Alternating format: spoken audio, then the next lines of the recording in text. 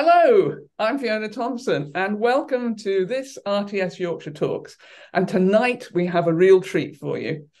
Top Guns, a series going inside the RAF on operations, has just finished its run on Channel 4, but it's still available to watch on all four.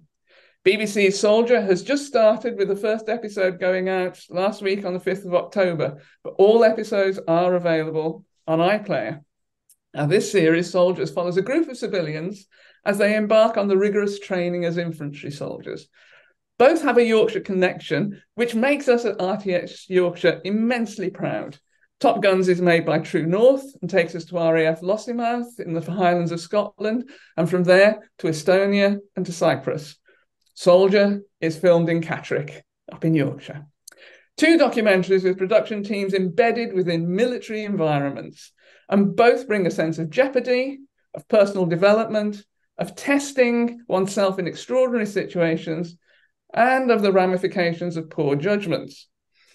But if you've ever wondered what it is like to fly a Typhoon or to shoot a GMPG, which I can tell you is a general purpose machine gun, then these series allow you to do this from the comfort of your own living room with minimum jeopardy. I'm joined today by Mark Tattersall, executive producer of Top Guns, and by Paul Wells, series director of Soldier. Welcome, Mark. Welcome, Paul. No, thank you. Mark, I'm going to start with you, but feel free to join in, Paul, as I know you also directed some of the Top Guns episodes.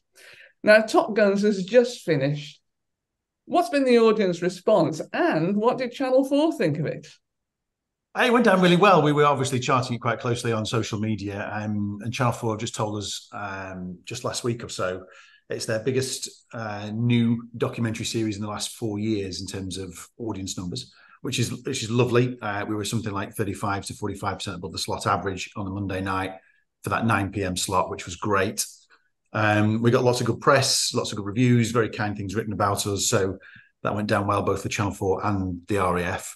The RAF ultimately did this because they wanted to enhance their reputation and increase their recruitment.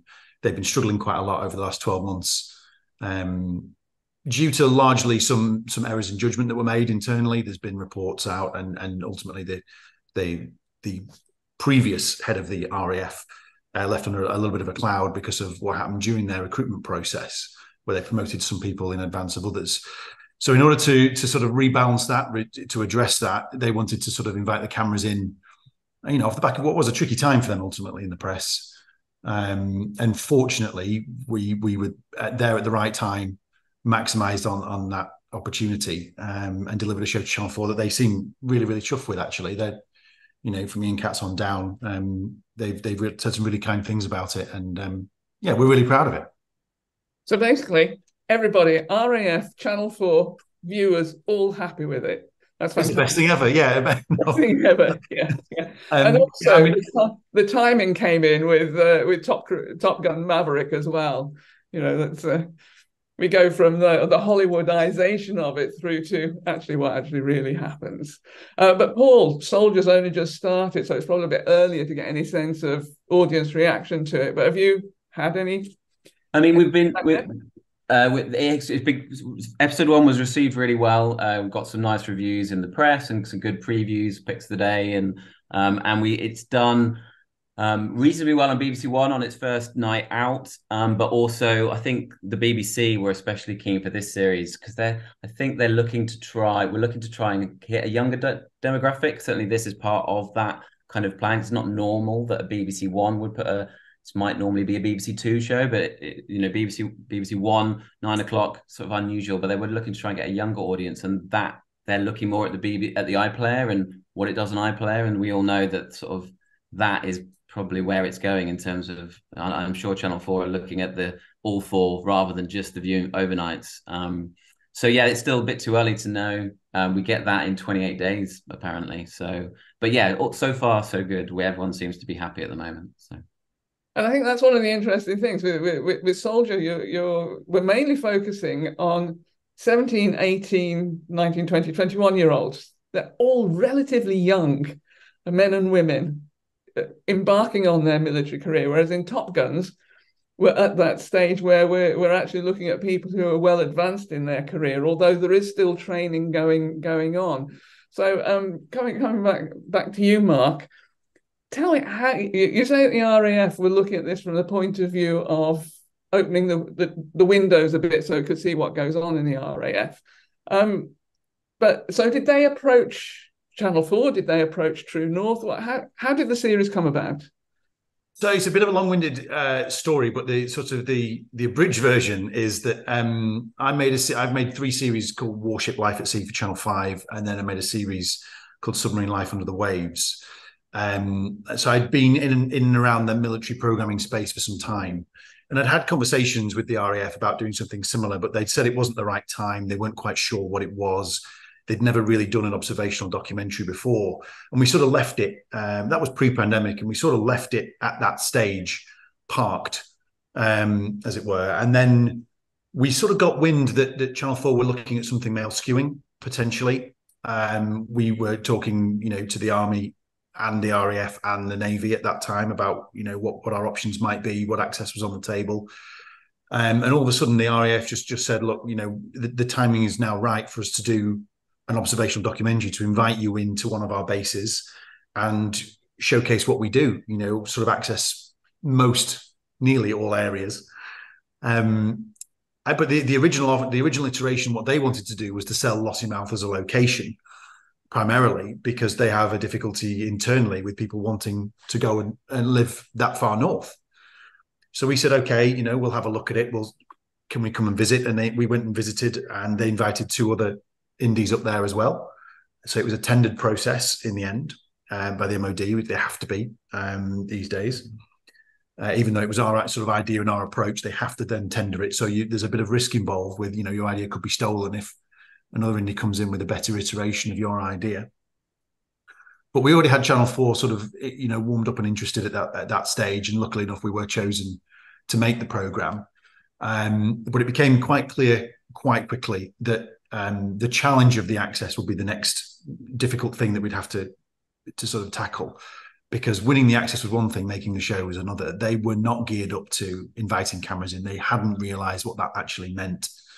And the reality of it on the ground was, in the early days anyway, they almost treated us as news crews, very controlled access, an hour here, an hour there, stop asking that question. It wasn't true observational documentary storytelling initially. So it took some time to sort of learn together how to do this, because I'd never made a program with the RAF before. I didn't know the intricacies of things like how national security works in certain areas in their world. And they equally didn't know how to make an observational documentary, what we would need, the freedoms that we would need. Initially, we couldn't even go to the loo without being escorted, with or without cameras. It was everywhere we go, there were minders everywhere. And that affected our relationships with contributors. So it took some time, but it was definitely hard-won access, and it wasn't there until it was right at the end, of the process. Really, it was a constant sort of effort, working with our partners at the RAF and with the production team to sort of deliver this into something that was watchable at the end of the day. Well, it's developing that relationship of trust and respect on both sides, isn't it? Especially in an operational place like Lossiemouth, where actually there's national security issues as well. So how were you prepared, and how was your team prepared to be able to engage effectively in what is basically a secure area? Well, it's something that I've sort of, that again has been a journey as well. So for the last sort of 4 or 5 years that I've been making these sort of military programs, so I've got into it by accident, really. It wasn't something that I set out to do. I remember making Warship Series 1, and I had a senior PD called Paul Wells that I'd put on board a ship, who was working for me at the time, off the coast of Syria with missiles flying in to take out Assad's chemical weapons program. And that was my sort of baptism of fire, really, into the world of, they call it OPSEC, operational security, which is their fancy word of saying national security. There's a lot of military secrets that go on when you're dealing with military operations, down to the timings of things, the process, how things happen, when things happen, who does it, the capabilities. And you've got to navigate right up to that line, because, of course, we're duty bound to tell the truth. But if we tell the truth, we're in breach of national security. So it's a delicate dance of things you can say or things that you shouldn't say in order to navigate that line. And it's just through trial and error. It's through reviewing episode after episode after episode with people within the Ministry of Defence, Defence Intelligence, Permanent Joint Headquarters, DDC inside the MOD, and people in the Navy, that I learned that process, and I learned how to navigate that successfully. Because ultimately, I don't want to spend 10 weeks editing an episode, put it in front of the MOD for sign off, and they go, no, you can't tell that, you can't do that. I need to know where this line is, what I can and can't say whilst we're editing, so that I can figure it out. So I need to know everything that they know, which is quite difficult. So luckily enough, I managed to get myself security cleared which is a government process, by an organisation called UKSV, UK Security Vetting. When I made a series on submarines, that means I can now have a seat at that table, and I can be told some of these aspects of the military world that I need to know for the edit, and I can navigate that OPSEC line. That's how I managed to get access to operations, military operations, and get that close to the tip of the spear, as they call it.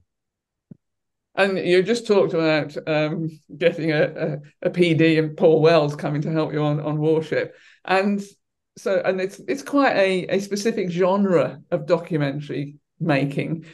Do you know who you're going to need for a particular program? Is there a kind of set group you all go to, or is it quite broad and wide? It's really difficult because, initially when you look at it, the first challenge is how many people can I put on the project, and that's that's limited a little bit by budget, but it's also limited by what the MOD tell me I can do. So on Warship, it was 2 people. So it was Paul and another PD, and it was just those 2 people embarking on a warship for, I think, 4 to 8 weeks at a time. Paul, I think at the time, wasn't it? Which was quite prolonged. That wasn't straightforward, because the first ship we got on broke down in Suda Bay, and then came home, and we wasted 2 months of the budget and had to start again. And then we got on another warship at the 11th hour, HMS Duncan, and it did some amazing things in the Black Sea and in the Eastern Mediterranean. And then we came back for more. So it's really difficult when you're sort of setting out to sort of know who to go for. You want a good mix of age, you want a good mix of gender and of background. You don't want 2 filmmakers that are the same, because you often get the same result from both of them. You want them to view things differently and bounce off each other and challenge each other editorially. On a warship, and similarly it happens on an airbase as well. If something's happening, they shut the comms down, they go dark, and they're on their own. So you have to know that editorially they're robust enough to survive and manage whatever circumstances they're in, and come out the other side when those comms are lifted with the right rushes, because I can't be in contact with them during that time. They're literally cut off. And the same was true on a submarine. When I put a team on a submarine, it was 2 people. They dived, and they literally came up 7 weeks later. They were cut off the entire time. And I've got to know that these people are going to come up with the good stuff at the end. Otherwise, it's a lot of money wasted. So I need experienced filmmakers. I need people who are very trustworthy. You also need, with great respect to everyone that I've worked with, very safe pairs of hands, because the military, despite being a bunch of killers on one hand, are very, very sensitive. And, if you say something that's out of line or out of step or not in line with their culture, very quickly your access can change. And we've had access problems like that, where someone's been overheard saying something and suddenly people are withdrawing and the access is shutting down. And I've had to bring people off projects in the past and replace them for that reason. You cut these people in half, it says the organization they work for. They can take the mick out of that organization, but we can't. We've got to be deferential. We've got to be polite. I say to everybody, we're guests in their house. And that's the mindset you've got to go in with. It's pleasing times. I think in this kind of filmmaking, kind of first and foremost, the skills you need are kind of communication and people skills, not necessarily filmmaking skills. They're obviously part of it, but yeah, it's that kind of, and that's true of all access-based documentaries, I think. But it's, it doesn't matter how good a camera operator you are, if you can't build the trust and relationship with the contributors, and also understand the culture of the organization and navigate that culture so that you don't fall foul of that. Otherwise, you'll be in all sorts of trouble. So we were definitely looking, and I'm sure Mark would say this, looking for people that had experience of making those kind of films. There's a lot of police and hospital access-based obs docs, probably more, that at least give you that sense that someone's had that experience. And it's similar, gaining the trust of a doctor and a patient, gaining the trust of a police officer who's very suspicious by nature is a similar kind of skill. And I come from a world of doing lots of hospital and police as well as military docs, which is probably something you might look for on CVs, and I would look for on CVs. You know, if they haven't done a military show, have they done a hospital show or something like that? Yeah, I remember looking at your CV when I first employed you, Paul, and it was, I'm looking for those 9 p.m. blue chip, blue light sort of documentaries, the hospitals, the ambulances that tell me, okay, they're good with access, they're good with evolving storylines, they're good working on their own pretty autonomously, they're a safe pair of hands. That's the sort of thing you've got to look for, because there aren't that many military shows out there. And I think a lot of people that I have worked with on the military shows don't want to do it again. It's quite an intense thing to do. So you often struggle to find people that want to come back and do another, 3 months on a submarine, because they've done it once and they know not to do it again. I didn't go back for second series of Warship, for example. Oh, right. You came back for Top Guns, though, so cheers to that. Yeah, exactly. But I think with the military ones, you're actually embedded with them for such a long time. But at the same time, as you've just said, Mark, you have to be slightly distanced as well. You're not part of it, but you're embedded within that culture. But also, you've got to be thinking all the time of what's happening here from the military perspective, and what are the stories that I am getting, and how can I make sure I've got full coverage of as much as possible. It's going to make this an exciting series. And going back to Top Guns for a moment, with that, there were so many different elements to it, but so many where you get a sense that you couldn't really control some of what the story was going to be at the time that you thought it was happening, because of the security issues around it. I'm thinking particularly of the Typhoon operations. We saw a lot. If you've watched it, you'll know there's a lot of Typhoon operations that are fascinating, but that in itself gave a kind of some logistical difficulties, didn't it? Yeah, hugely. So, our starting point was, well, how are we going to film these things in the air and get enough shots of them? And that was an exercise in itself. You have to try to cherry pick the flights that are over land or near land, get the longest lenses you can possibly get just to physically get them. But then obviously that's not the story. The story is actually what's going on inside the cockpit. There's only room for one person. So how are we going to capture that? Well, no one had considered that before. And, we could get cameras in there, GoPros effectively, that gave us a forward-looking shot and a pilot-facing shot. That's fine, but it's so loud in the cockpit that can't tell the story, and you're limited by what the lens can see. Often, in the sky, things are taking place over great distances and at great speeds. So we needed to figure out a way to get the comms, the audio, and also we knew that on occasion pilots flew with a long-range camera called a pod camera, which is on the strap to the bottom of the fuselage of the plane, and it's got sees about 5 miles through cloud. It's very, very clever. But no one had ever attempted to unlock either the audio or that pod camera before. So I literally had to go in and invent that workflow using the knowledge that I'd accumulated over the last few years to say, look, here's how I'm going to redact enough, and the whole workflow, how you do it on a secret laptop and the software that you use. It's a massive challenge and a massive headache. And it's not there to go lightly. But once we figured out that it could be done, the next challenge became, well, okay, well, how do we know what's going on in the cockpit? Because you can film a great brief with a pilot who might have a rough idea of what his mission is going to be. They take off. You don't know what's happened until they land. And that could be 6 hours' time. There's no way of listening in, because the minute they're out of the air traffic control airspace, which is about 20 miles from the airfield, they're gone. They switched to a different comm system. So we would only find out when they were back. So the amount of filming we had to do that were, false starts, nothing happened, planes broke, mission aborted, it didn't happen as intended. They were tasked on to do something else, and we can't tell that for national security reasons. We probably filmed, 6 or 7 times the amount of missions that you saw on television. And the majority of those had to fall by the wayside because they didn't stand up. We didn't have the information. Then, of course, there's the other challenge that when you get back and you realize actually it's a lot better than you imagined, because something else has happened. You've then got to reverse engineer that story and fill in the holes, either with pickups or, but whilst maintaining viewer trust at all times. It's really, really difficult to sort of reverse engineer those rushes or get the pickups without cheating.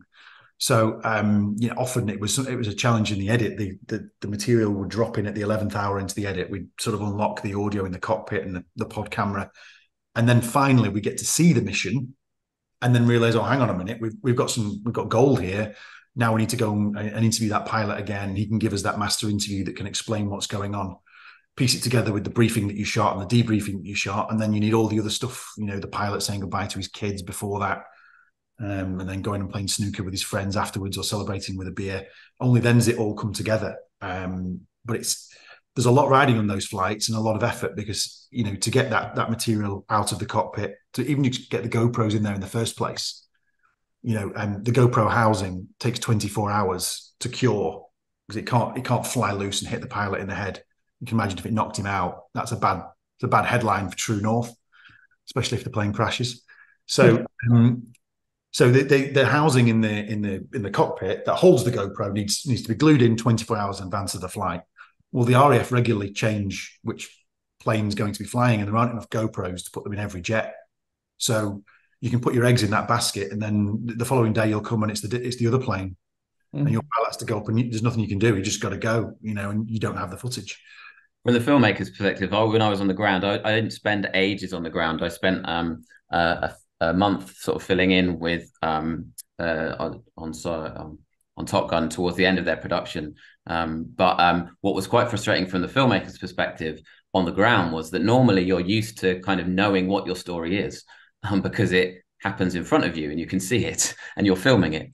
But on Top Gun, you film your brief and then they disappear and you don't know what's happened and you can't prepare. You just have to wait and maybe go and get some GVs or do some other things that you might need. And then make sure you're in the right place when they land. And then you find out what happened. Maybe you don't have that air-filtered version of what happened, not your necessary, the interesting thing where the mistake happened, they might not want to tell you about. So I think on this series, even more than most, and we always say that these kind of series are made in the edit anyway, the edit became so important because that's where you finally can figure out what your story is. Yeah. And what was the time gap for say an operation between them coming back, you had the briefing, and then you getting all of that workflow coming through from the GoPros? The shortest we had it down to was about a week. A week. The longest one particular flight to get all of the necessary from filming the briefing to having everything on the timeline was 8 months. Wow. Yeah. Wow. And is that because of sensitivities around it and checking and making sure with the RAF were happy with releasing it? Yeah, a little bit. That was a contributing factor. Availability of the pilot was another one. There were lots of contributing factors. Suddenly, from simple things that we need to go and do a pickup. Oh, that pilot's gone on a course in America for 2 months. Sorry, he's back. There's a lot of that. The RAF don't stay still. None of the military do, and when you want them or when you need them, they're never in the right place. So that's always tricky. But unlocking the cockpit footage and audio from both the Typhoon and the P8 Poseidon that we were filming on was a huge challenge. Like I say, it'd never been done before, never even attempted before. There was a lot of nervousness around it. And it meant that getting all the component parts were extremely difficult. It was unlike Warship that Paul made with me. Everything's there and it's happening right in front of you. It's in camera. There's nothing else you need because the people are stood there.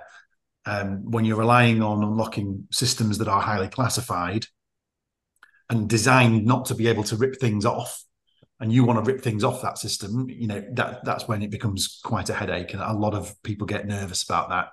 And that's, we were saying to Paul earlier that in defence, there's a culture of just saying no, because it's easier to say no than yes. No means no risk. No means you've done your job. Tick, you get promoted. If you say yes to something and something goes wrong, it's on you. And they don't like that. So convincing people to do something and proving that it's right is where it takes time. I think one of the things that comes through from both the programs is this element of jeopardy as well. Whether that's the pilots who are still going through their training and waiting to be signed off, but also then on the operations, the jeopardy they experience out there that we only read about in the newspapers sometime afterwards. But of course, there's one thing that happened, Mark, wasn't there, that happened as soon as you got into Lossiemouth with the death of the Queen. That was our first week of filming, and I'm sure Paul can attest to this as well, that sometimes you get lucky when you're filming. and you can just roll, and things happen in front of you, and it's wonderful when that happens.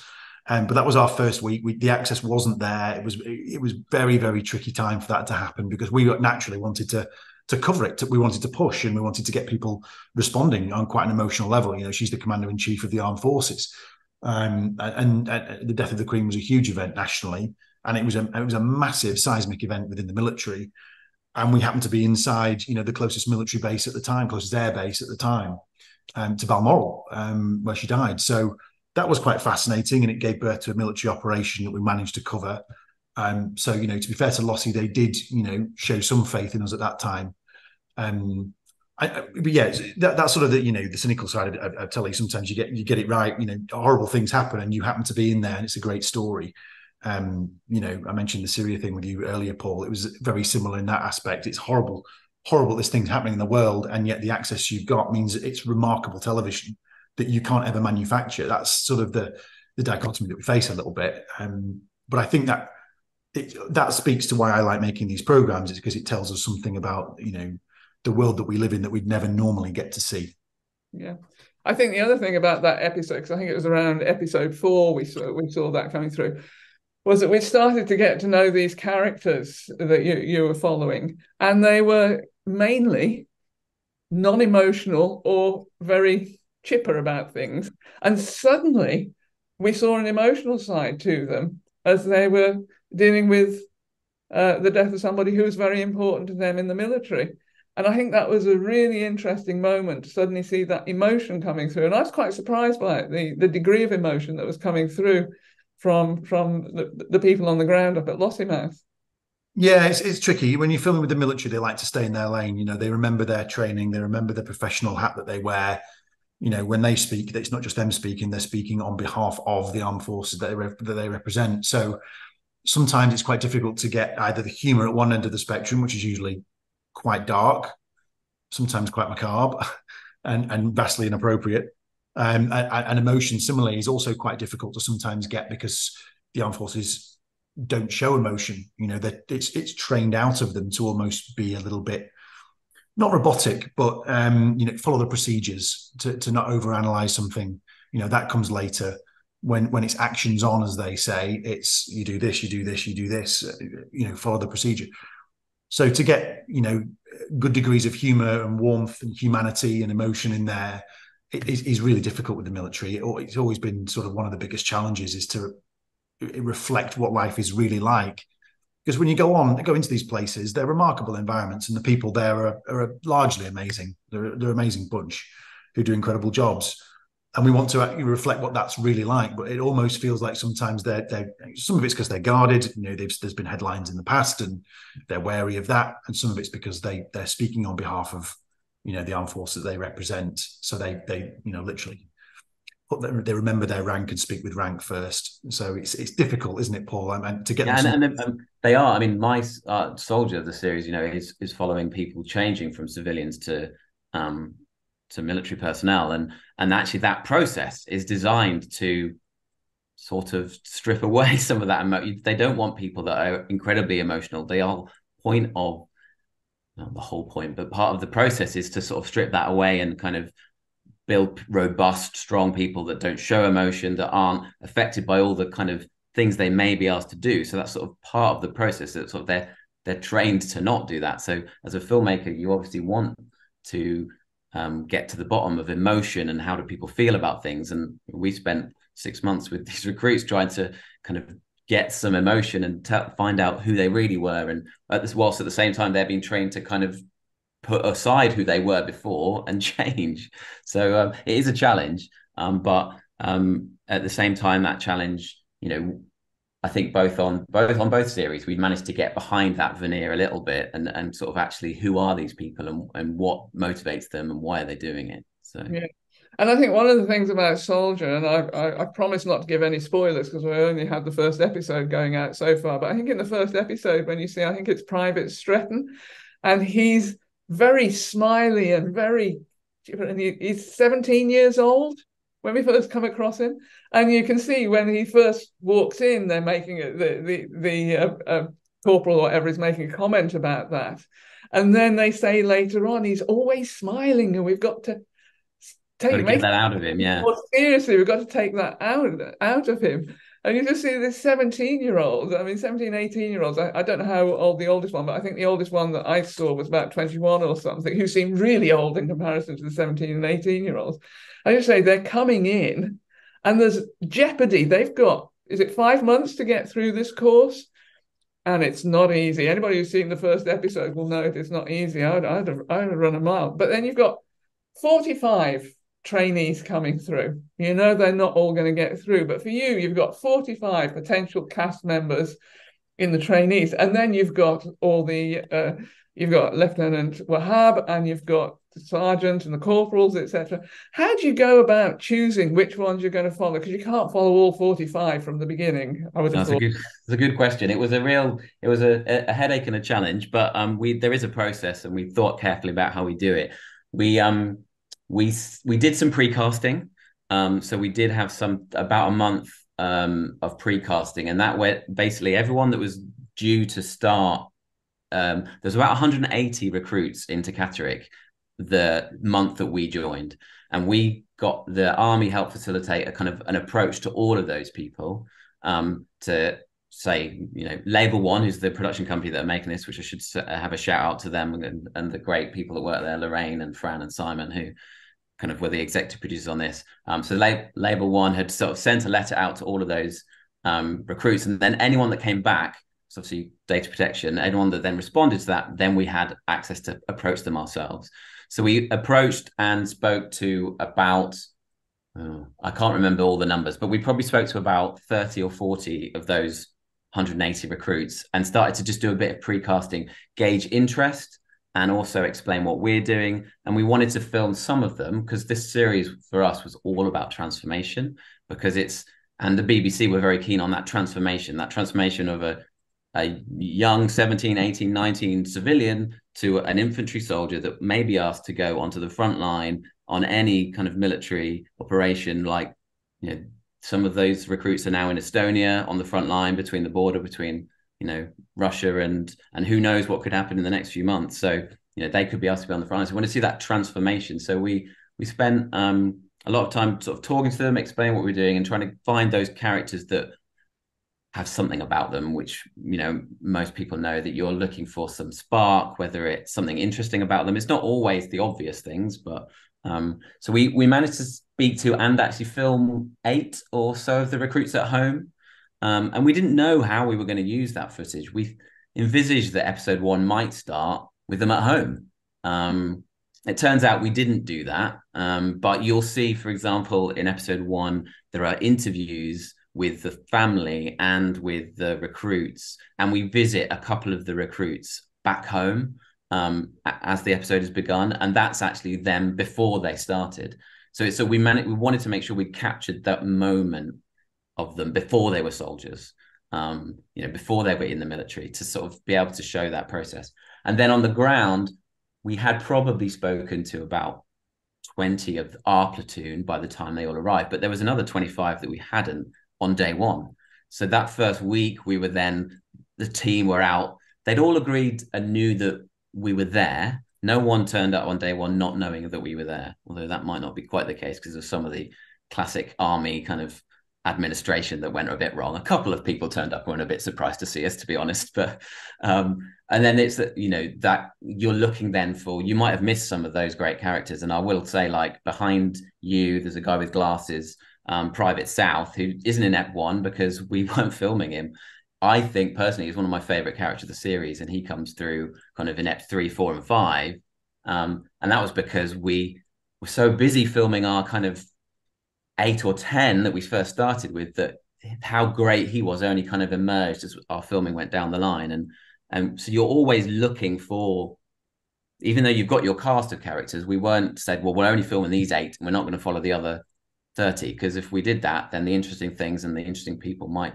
So we were always keeping an eye on all of them as we went along the road.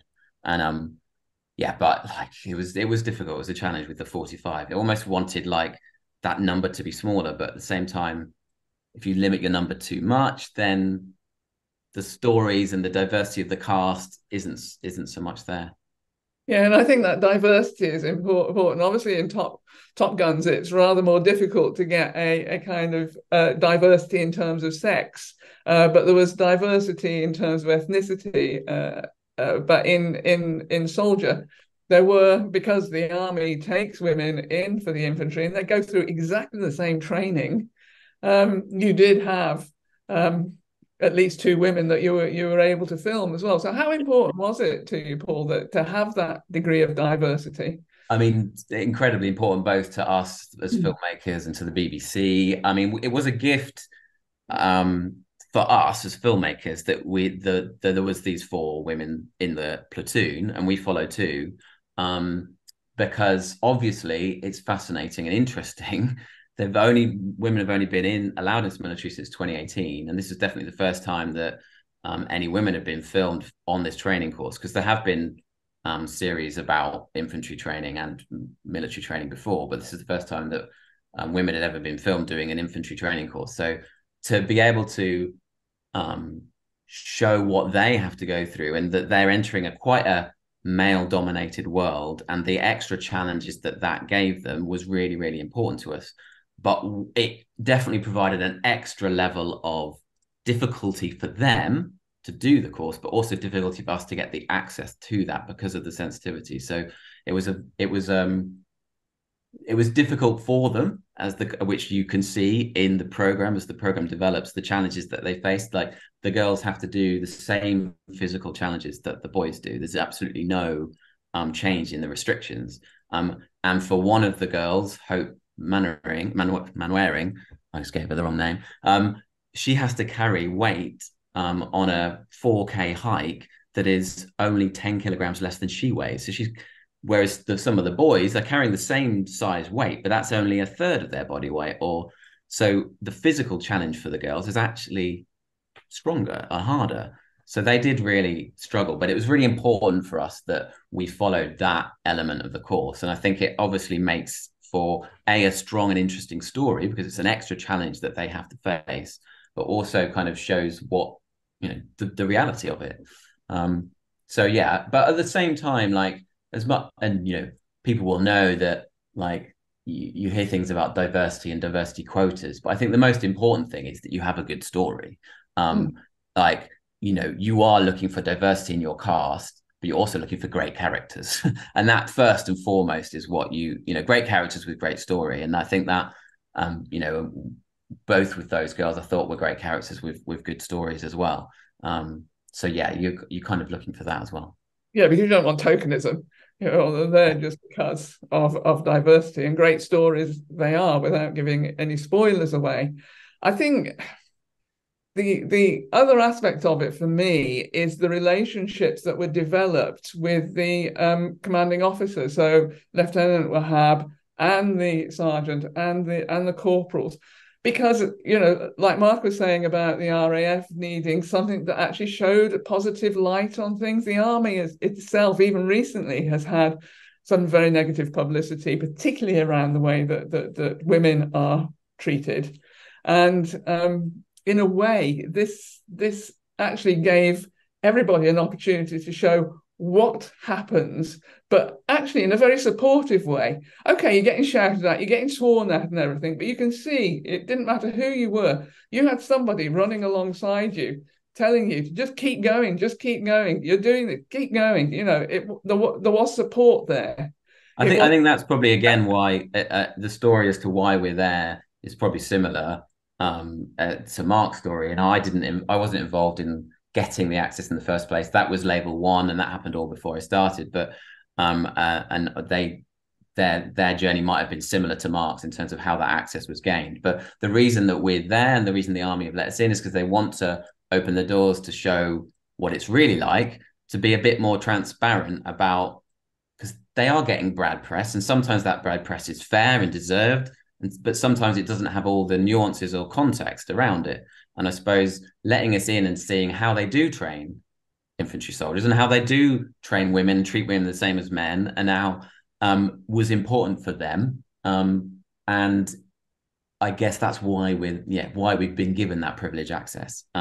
So yeah, they are hard on them, but they're caring in their own special way, which sort of comes across in their kind of own unique way, in that classic kind of tough a military environment. But they care about these recruits and they want them to succeed, and they're egging them on, and that's their job, is to and not everyone makes it to the end, but they desperately want them all to, and they give everyone the opportunity to. Yeah, no, that's clear. Now, just one thing more about Soldier is that you talked about the recruits having to do all these exercises and these runs with all this kit on them. Presumably, your camera operators were having to race along as well, were they?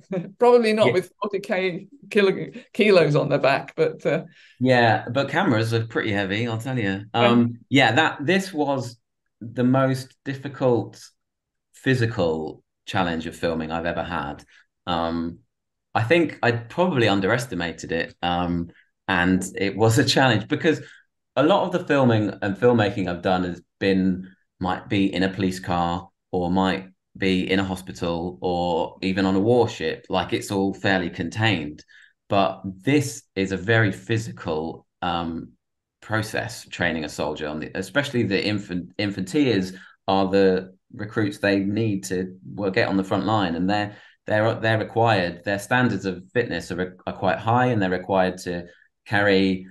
I'm going to get all the stats wrong here, but I think it's 25 kilograms of weight up to 4 kilometers in a set time in like under 4 minutes. I think I'm getting that all wrong, but they've certainly got some really high challenges. But they're not going to wait for us, and we've got to film it. And how are we going to film it? So there were some real challenges in terms of how do we capture, because they're not going to stop around the corner and wait for us to catch up with them. There was a lot of running that I did. I'm a camera operator. I shot a lot of the series as well, and there's a team of us. And then sort of strategic positioning of kind of the next PD that might take over from me when I've run out, and then jumping in a vehicle and then trying to get ahead of them again. Use of drone and use of gimbal and use of GoPros and just kind of those. But on a daily basis, I was challenged with, from a directing point of view, like, oh, did you know tomorrow we're going to the firing range? Or in 2 days, we're going to the firing range. It's like, oh, great. That would be a great scene. Oh, but you can't stand here, or here, and you can only stand back over here. And then I'm thinking, oh my goodness, I'm not going to be able to see what I need to see. So there's a real, from a director's perspective, this series was a real challenge. The drone became in lockdown, I took my drone pilot license because I wasn't working, and I thought it would be a good idea. And I was very pleased I did, because having the ability to get the drone up across the kind of Yorkshire Dales when they were off doing their hikes, we couldn't always be with them, but you could get the drone up and get the perspective, and some of the drone photography helps lift it. Then you strategically place your kind of crew along the route. And I had one of the younger APs who was a lot fitter than I was, with a little gimbal and a GoPro that would sometimes just do the whole run with them. But I did a lot of running and a lot of weight. And in fact, forgive me for going on, but like the worst one was some of the night stuff. So they would do nighttime hikes to a fake battle, an imaginary battle they're performing when they're on exercise. And I remember being up in Scotland, 2 a.m. The recruits get up pre-dawn to go and hike to the dawn battle. But they're going through a swamp, and they've got night sights. But I didn't have a night sight, did I? I was just my camera and my night vision camera. And I remember falling into like water that was like up to my waist, going, oh my goodness, how have I ended up? And the recruits are all just walking past me.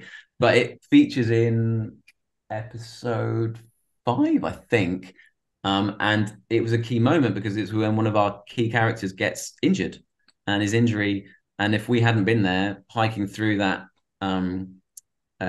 swamp that night, we'd have missed that key moment in his storyline. So yeah, it was a real challenge physically. And if any of the rest of the crew that are on here, I should shout out to them, because they all, worked really hard, and physically as well as emotionally and mentally kind of challenges that they had to do.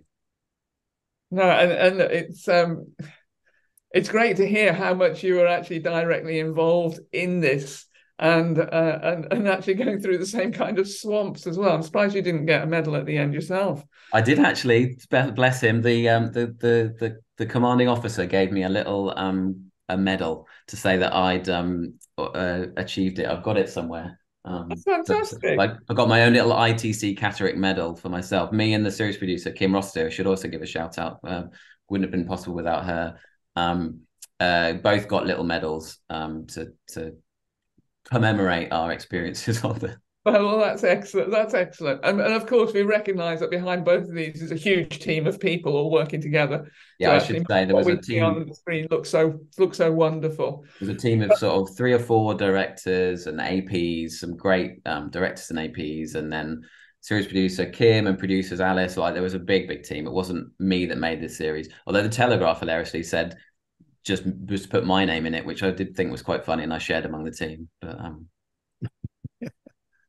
well, we're coming up towards the end of this now, and I hope however many people are watching this, that we've been able to answer any questions you've got about this. I just want to ask one more, though, because you both have track records in these sort of docs and observational docs, blue light docs, etc. Why do you think they're so popular? What is it about them that really works for us as an audience? I'll let you take it first, Mark. I genuinely think it's because this sort of television, it's not the sort of thing you see on screen every week. You know, there are a lot of iterations of blue light stuff out there, police ambulance, and we know it rates, but it's quite hard to reinvent that and make that feel new and fresh and relevant. Here, it's a world that we don't often get to look inside. I've never done military training. I've sort of steered away from that and done more the military operations. So speaking to that, I think seeing things, you know, when a ship sails over the horizon, when a plane's flying over Badlands, you know, we all saw how successful Maverick was. To be there with these people in these remarkable circumstances is astonishing. But they're just like us. You know, they have the same problems. They've got family issues. You know, phones running out of battery. All that sort of stuff that goes on in their lives is happening in our lives too. So I think it's a fascination with people just like us in incredible set of circumstances in a remarkable world that we know very, very little about, with real stakes and real consequences if things go wrong. You know, it said, you know, one of the pilots in Top Gun's Jake Desmond, who says if it goes wrong, it's World War III. That's the stakes.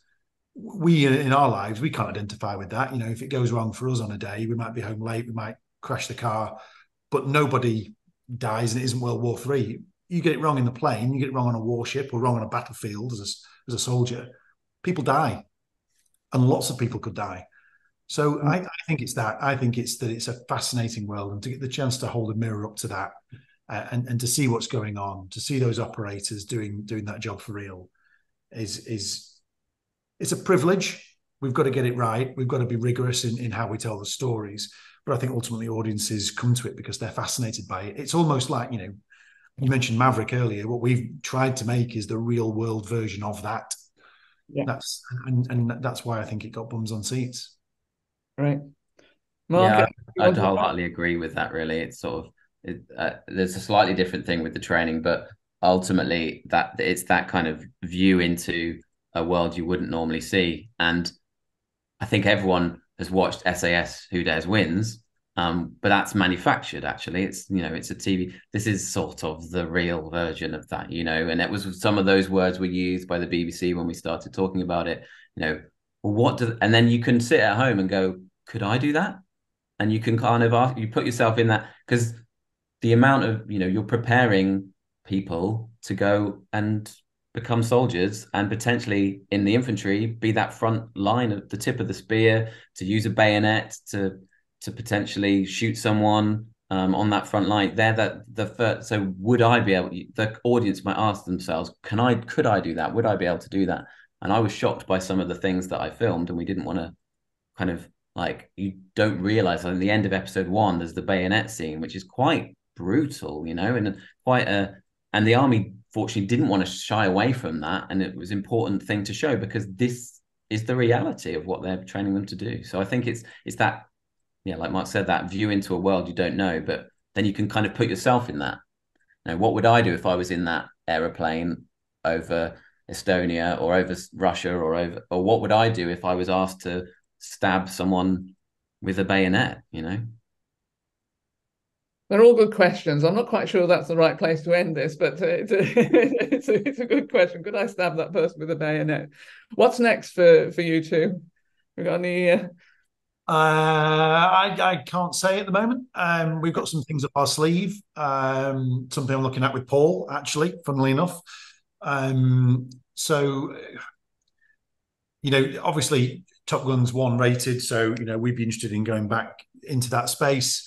There's still appetite, across all of the armed forces to do more. We only have to see what's going on in the world in the last week to know that. The army currently are deployed in Estonia. They've just flown out the weekend to Kosovo or on a UN peacekeeping mission.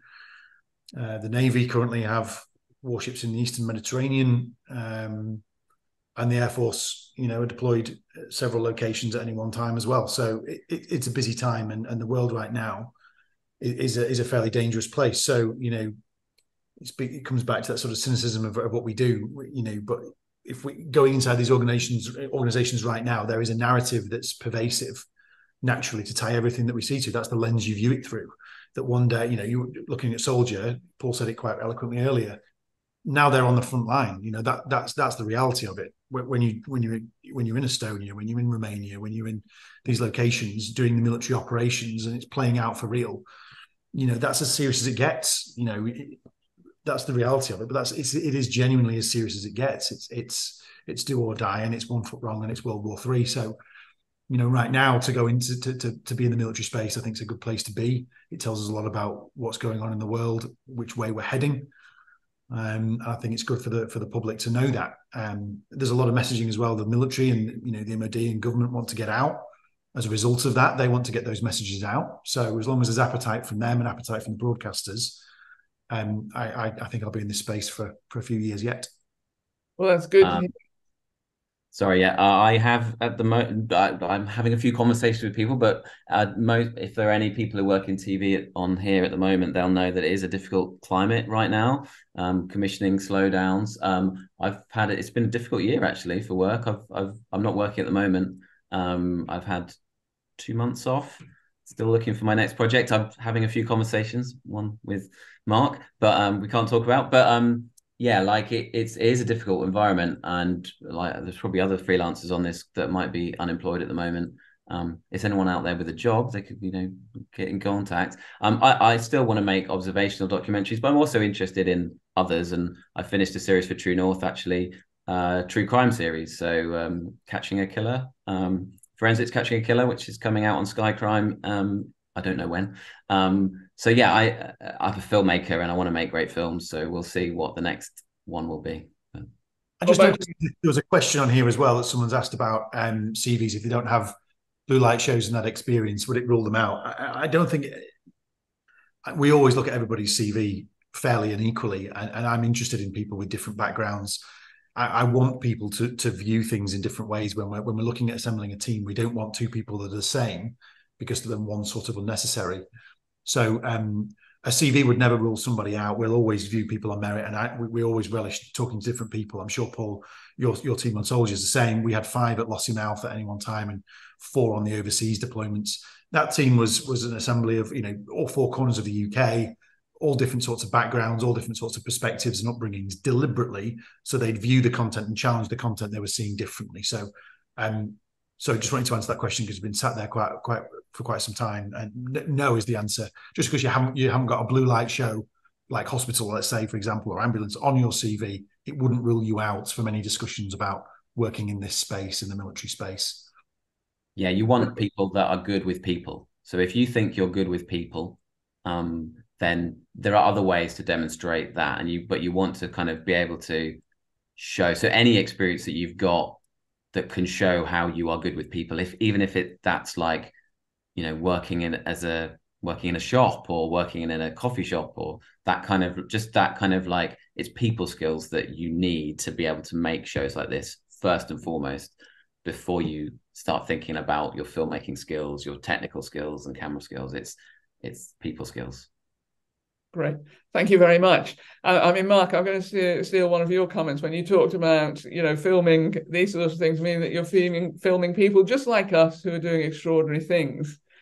But then people just like yourself and your teams have made extraordinary series. So, thank you so much. And thank you so much for joining me tonight, because you've given us a fascinating insight in two of the best documentary series I've seen in a while. I could enjoy the mud without getting cold and wet. No, I couldn't do it, in answer to your question, Paul. And I felt like I was flying with those pilots. But it does also show what our military services do and what is asked of them. That gives us lots of food for thought. Mark, Paul, thank you to you and your teams for bringing us these series. And thank you for chatting with me. And of course, on behalf of everybody who's watching and everybody who watches this in the future, we wish you continuing success with your next projects. And maybe, just maybe, we'll be sat around a Zoom room again in the future, looking at things or previewing a new series. Any of that would be just delightful to meet you in person. So I look forward to that. But until next time, to everybody watching, that's goodbye from all of us at RTS Yorkshire.